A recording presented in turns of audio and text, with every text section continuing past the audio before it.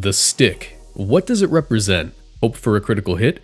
Pride as a Farfetch'd. The exclusivity of being able to use an item called the stick? Well, the last one mostly. In competitive Pokemon, there's a wide variety of items you can choose to equip onto your Pokemon. The item they'll be given is highly dependent on their role within the team that you build, but occasionally Game Freak does make the task of choosing an item much easier on us. Introducing the signature item. Now, this isn't its official name, but it's what I'm going to be calling it. These items were made with a specific Pokemon in mind. These items only affect the Pokemon that they were made for, at least most of the time. Today, let's discuss the many signature items found in competitive Pokemon and whether or not they're actually good. If you enjoyed this video at any point in time, be sure to leave a like and subscribe. Actually, you should probably just subscribe right now because I have a playlist full of cool competitive discussion videos just like this one that you can binge right after. Also, I've been getting like 100,000 views on each of my videos, but only have 79,000 subs. Can you go fix that? All right, cool, thanks. Okay, let's get into it. Oh, also, we're not including the Gen 6 Mega Stones or Red Orbs or anything, just because I didn't feel like it. Yeah, we gotta start with the heavy hitters right away. We're not playing around here. The stick is serious business that can only be wielded by the Farfetch'd line. Despite Farfetch'd not having the highest stats in the game, it's got a killer design and this incredible item. The stick raises the chances of Farfetch'd landing a critical hit by 2 stages, meaning that every attack has a 50% chance to critical hit. If you pair this with a high crit rate move like Slash or Leaf Blade, that means you've got a 100% critical hit rate. And Farfetch'd really needs this to get anything done. It's like kind of a mini Urshifu. Only if Urshifu wasn't a fighting type and had bad stats. But in Generation 8, we got access to a version of Farfetch'd that fixes, well, half of those problems. Yeah, he's a fighting type now. We'll get back to you on that stats thing. Anyways, while the Farfetch'd line aren't the strongest of Pokemon, they do have the most iconic signature item in the games, and you kinda gotta respect that. Well, maybe there's a more iconic item.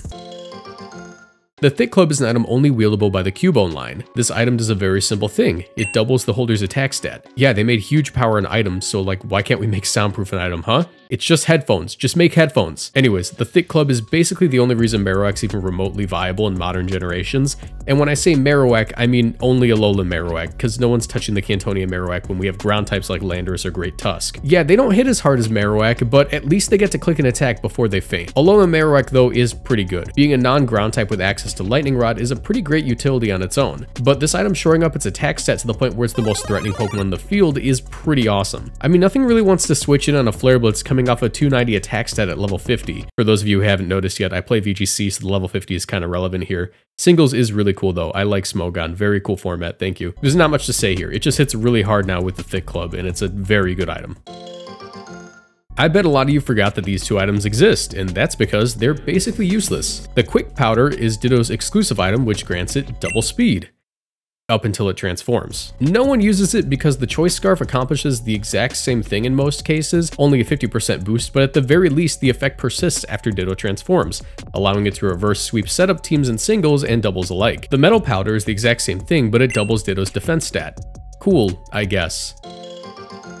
Big Pikachu conspired with the Pokemon Company to make this item. The Light Ball is literally just an item that exists to give the not fully evolved mascot of the franchise some viability. And you know what? It kind of does work. Don't get me wrong, Pikachu isn't good, but there are many instances of someone rolling up to a VGC tournament with Light Ball Pikachu in hand and leaving with some points. I mean, this is just an item that doubles Pikachu's offensive stats. It's just Pikachu's Thick Club, but better. Timid Pikachu with a Light Ball hits 204 special attack at level 50, meaning that its Thunderbolt is stronger than Thundurus Therian's.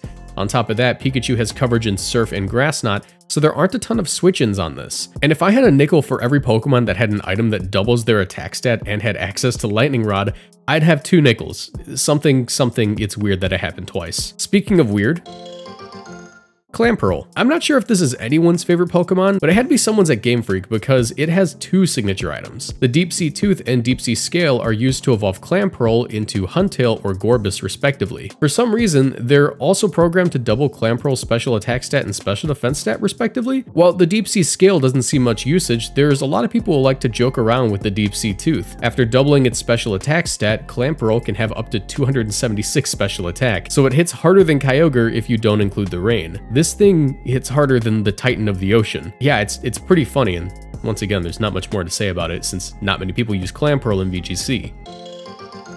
I'm just now realizing how many of these come from Gen 3. The Soul Dew is an item that would increase the special attack and special defense stat of both Latios and Latias, by 50%. That's ridiculously broken. These Pokemon are fast and powerful dragon types, but giving them a drawback-free Assault Vest and choice specs in one item is just crazy, dude. Because of this, the Soul Dew was banned from official competitions up until Generation 7. So from Generation 3 to Generation 7, this item was exclusive to casual playthroughs, which I can't really think of another item that broken that they would do that sort of thing. But yeah, the Soul Dew was nerfed in Generation 7 to be similar to the Gen 4 legendary items, granting Latios and Lanias a 20% boost to their Dragon and Psychic moves. While we're on that topic, let's knock out all the Gen 4 legendary items.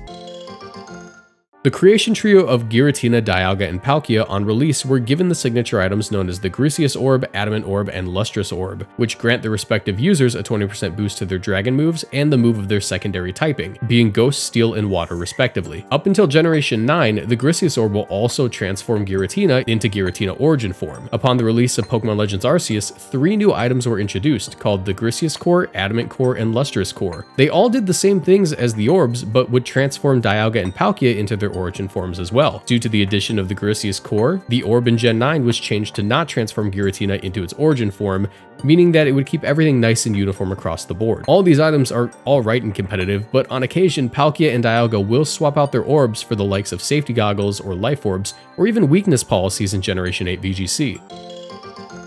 Arceus has never been VGC legal, and its items technically affect every Pokemon, but we need to touch on them briefly anyways. The plates are items that have a corresponding variant for every type in the game, from Insect to Pixie. Those aren't types, those are just the names of them. It's Bug and Ferret, you get my point. These simply grant the holder a 20% boost in their respective types. Arceus, however, has the exclusive effect of the plates changing its typing entirely and changing the type of its signature move Judgment, but that has more to do with its ability multi-type. Beyond that, these aren't technically exclusive items, but I feel like we should still include them. Okay, again, Genesect isn't typically VGC legal except for one time in Series 13 VGC 2022, but let's still talk about its signature items. The Burn, Chill, Shock, and Douse drives simply change the type of its signature move Technoblast to Fire, Ice, Electric, and Water respectively, and they do nothing else. Notably, Technoblast is a 120 base power move with 100% accuracy that is special, meaning that these moves with their respective drives are actually the most powerful and reliable variant of each of their types. Very cool, I'd rather click Chill Drive Technoblast than Blizzard pretty much any day of the week. I don't feel like missing. The memories are the signature items of the Gen 7 legendary Pokemon Silvally. Silvally's ability RKS system allows for the memories to determine its typing, similar to Arceus' multi-type. These memories also change the typing of its signature move, Multi-Attack. Multi-Attack was base 90 power in Generation 7, which is okay, but it didn't make Silvally that useful in battles. As of Generation 8, Multi-Attack was buffed to be a whopping 120 base power with no drawbacks, making Multi-Attack the most reliable physical attack of each of its respective types, and notably, the only good rock-type attack that can't miss. Those are rare. I mean, actually look it up. Check out how many rock type attacks can miss. I mean, I know Power Gem and Ancient Power can't miss, but they aren't the best moves. The physical moves, the rock slides, the stone edges, why do those all miss? I'm pretty sure the only rock move that can't miss that's a physical attack is like Accelerock, and what, one Pokemon gets that? I'm sorry, this is completely unrelated, but yeah, I'm glad that multi-attack rock is like a good move. The Rusted Sword and Shield are the signature items of Zacian and Zamazenta. The sword turns Zacian into the best Pokemon in the game with 170 base attack, 150 as of Gen 9, and 148 speed. The shield turns Zamazenta into a silly looking guy. Check out the worst legendaries video. I get more in depth as to just the low depths of Zamazenta's viability there. Anyways, these items were one of the few things that balanced out the Generation 8 legendaries, and I'm using balanced very loosely. If the items didn't exist, both of the legends wouldn't be as strong as the typical box legend. Well, actually, Zacian was probably just as busted, but yeah, it removed its item slot. That's kind of cool. So this prevented the likes of Safety Goggles or Focus Sash Zacian from being possible. Actually, the more I talk, the worse it gets. Point is, these items were really strong and they allowed you to use the crown form of each of the legendaries, which was the better form for both of them in most cases.